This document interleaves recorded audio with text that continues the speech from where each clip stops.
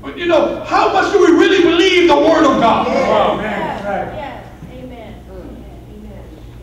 Hallelujah. When God tells you to go lay hands on that sister and tell her thus and thus, thus saith the Lord, do we really believe thus saith the Lord? He tries to equate it to something that we understand naturally. He says it's like when it rains, the water has an effect on flowers. Yes. You ever see a withered plant? You know, people, they buy plants, but they'll never water it. I'm sure the plant is going, man, why did they put me in this house? I wish somebody else would water it. Plants sit there for 3 weeks, they ain't got a drop of water. Leaves are all like, you know. And you finally look at the plant and maybe I should water that plant. Yeah, probably a good idea. But as soon as you give the plant water, the next morning, the leaves are vibrant. He's saying the way that plants respond to water, that's how my word responds to me. If I tell my word to do something, it's going to do it. It's a guarantee. I tell the man to promote you, listen, he don't have a choice.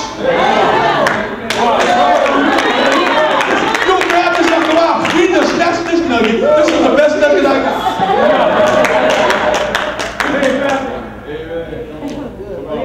God's word is so powerful that it makes people do things. Yes, sir.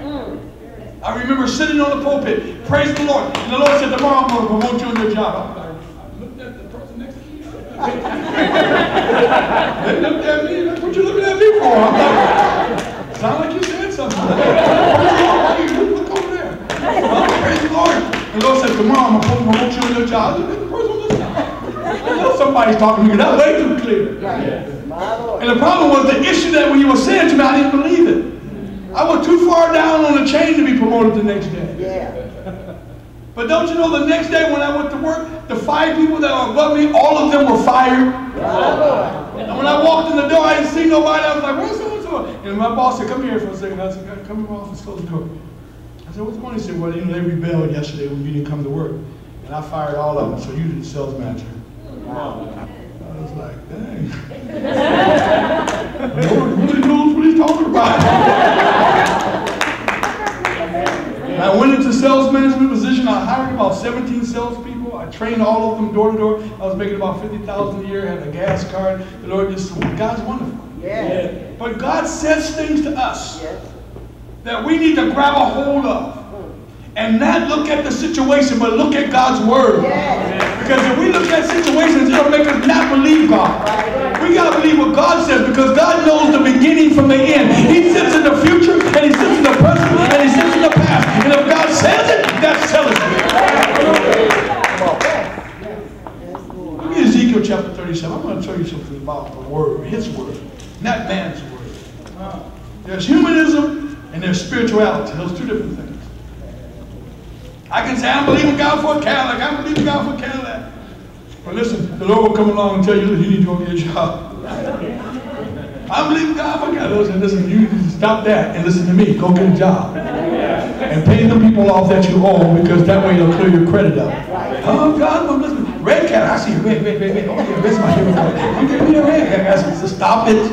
Stop all that name and claiming stuff. I need you to go get a job. Pay these people off. It's going to clear your credit up, and you can get any car you want. Come on.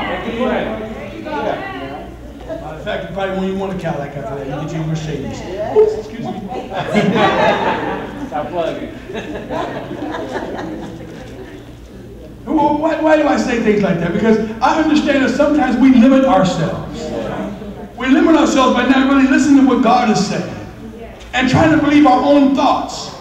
There's nothing wrong with having faith in what you're trying to accomplish. But what's more valuable is doing what God says to accomplish what you're trying to accomplish. Because God will take you down the right road. Because you can go down like all kind of roads up, and you go all over here, and then you end up on the same road that God wants you to be on, and then you end up getting the blessing that you always wanted.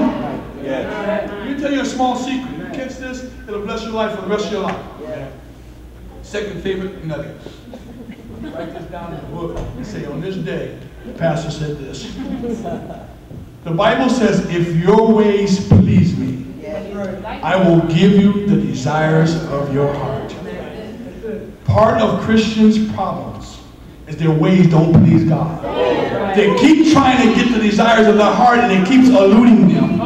And so they try harder and they try harder, but they live in sin. And God says, if your ways please me, you won't even have to try to get the desires of your heart. I will give you the desires of your heart, because I know what's in your heart. I know what you want. I know your desires. I know your thoughts. I know every hair on your head.